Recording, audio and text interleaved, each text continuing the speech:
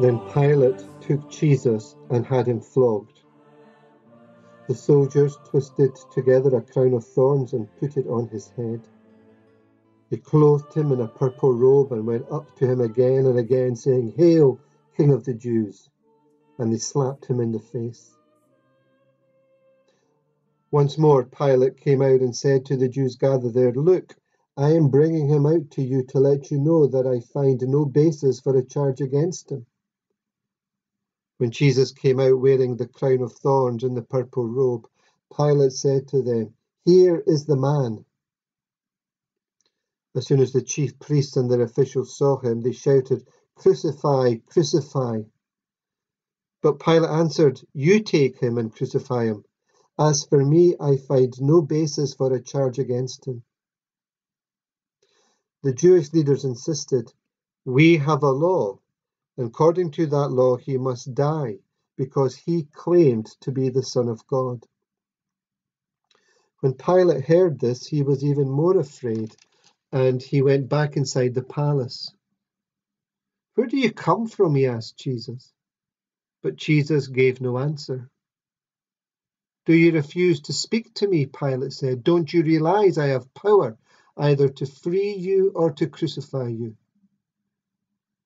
Jesus answered, "You would have no power over me if it were not given to you from above.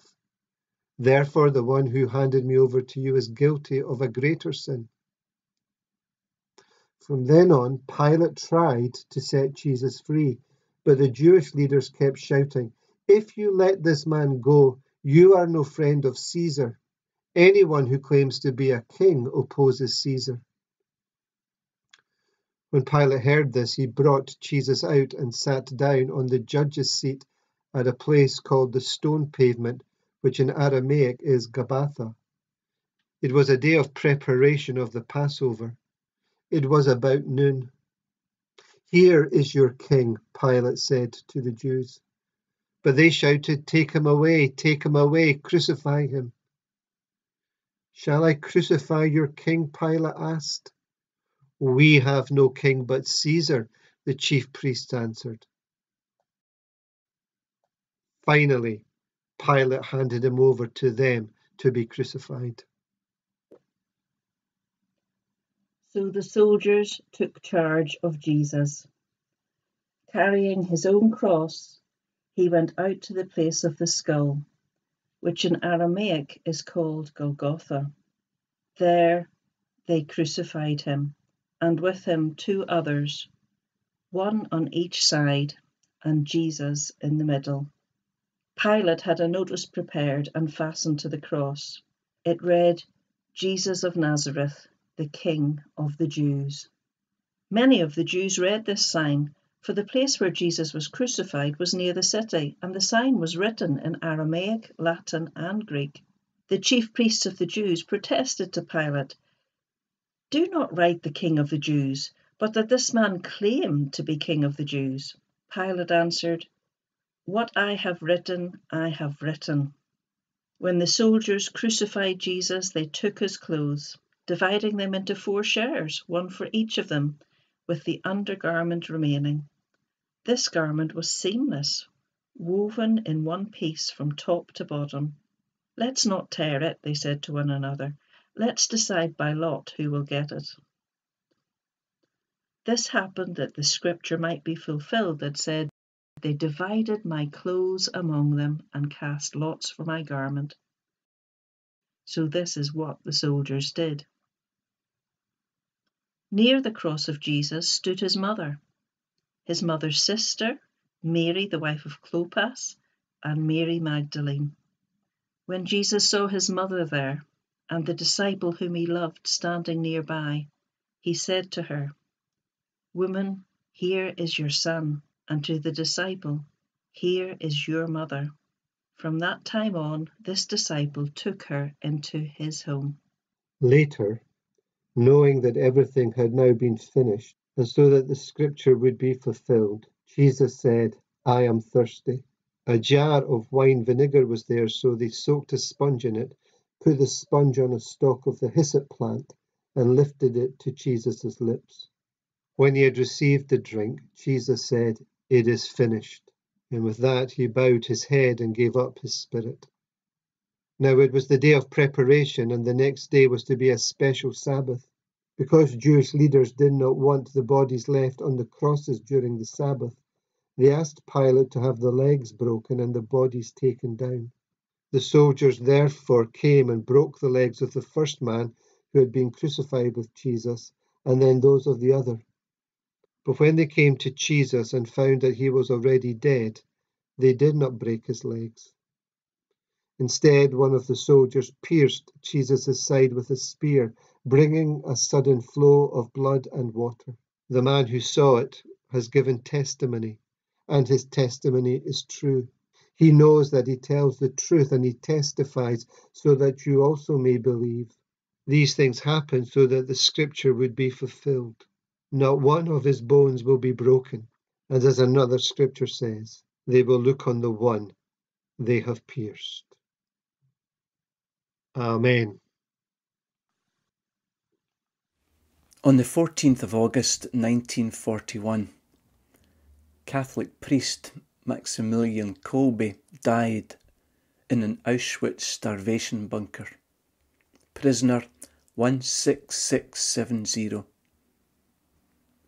A couple of weeks earlier, a prisoner had escaped from the camp, prompting the deputy camp commander to pick 10 men to be starved to death in an underground bunker by way of deterring future escape bids. One of the men, Franciszek Gajowniczek, cried out, "My wife! My children!" Father Kolbe volunteered to take his place, and his offer was accepted. According to an eyewitness who was a janitor at the camp, Kolbe remained a serene presence, leading the others in prayer each day. In the end, he was the only one left and was given an injection of carbolic acid to finish him off. The account suggests that he calmly raised his left arm and waited for the deadly injection. On January 13th, 1982, Air Florida Flight 90 crashed into the icy waters of the Potomac River as it was nearing Washington, D.C. 73 of the 79 passengers were killed in the initial impact. Among the 6 who survived was Arlen D. Williams. Footage shows a rescue helicopter hovering over the crash site and lowering a rope to the survivors. Williams got hold of the rope, but took it to a fellow survivor who was pulled from the freezing water. Again the rope was lowered, and again Williams took it to another of those still in the water. 5 times in all, this scene was repeated, and all 5 of those who were pulled up survived. But when the copter returned for the 6th time, it was too late. Arland Williams had succumbed to the cold and slipped beneath the waters to his death. The only one of those who had survived the initial crash to lose his life. Or should we say, to give his life. There's no such thing as perfect illustrations, but these 2 at least take us into the right place. For Jesus gave his life that we might live. Jesus was whipped and beaten, slapped, spat at, mocked, ridiculed. Hearing the fullness of John's account must surely move us beyond passing interest, to deep mourning and bitter tears, and yes, to heartfelt gratitude. 30 years later, at a special event to honour Maximilian Kolbe, Franciszek Gajowniczek was among the first to speak. He declared, "I want to express my thanks for the gift of life." And in 1994 he said, "So long as I have breath in my lungs, I consider it my duty to tell people about the heroic act of love by Maximilian Kolbe. And that's what he did. In the end, dying at home in Poland at the age of 93. And might it be that we would have that same sense of thankfulness that we have life, and that we have it in all its fullness. And might we too say, so long as I have breath in my lungs, I consider it my duty to tell people about the heroic act of love by Jesus. So the soldiers took charge of Jesus. Carrying his own cross, he went out to the place of the skull, which in Aramaic is called Golgotha. There they crucified him. When he had received the drink, Jesus said, "It is finished." With that, he bowed his head and gave up his spirit. Yes, for me and for you, for us.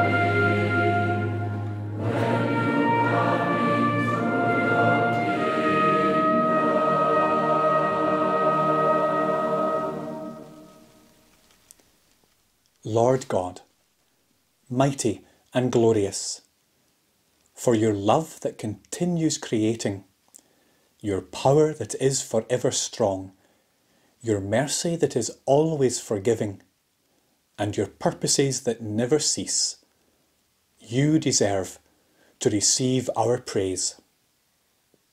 Lord Jesus Christ, revealer of the Father's love, proof of his power, instrument of his forgiveness, fulfiller of his purpose, receive our praise.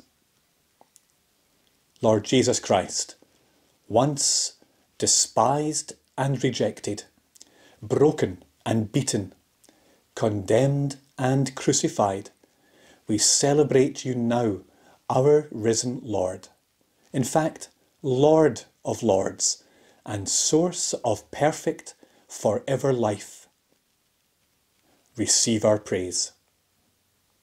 Loving God, you showed us through Christ that what seemed to be weakness was strength, what appeared to be defeat was victory, what appeared to be the end was a new beginning. You who turned our expectations on our head, accept our worship. Forgive us for so easily being deceived by appearances, for measuring success by our own flawed standard. Teach us to recognise that it is not only in the risen Christ, but in the broken Christ, not only in the victorious Christ, but in the crucified one, not only in the living Christ, but in the dying Jesus, that we see your purposes fulfilled and your will being done. So we give you our praise in his name. Amen. And now, go in peace, and may the blessing of God Almighty, Father, Son, and Holy Spirit be with you all, and remain with you today and forevermore. Amen.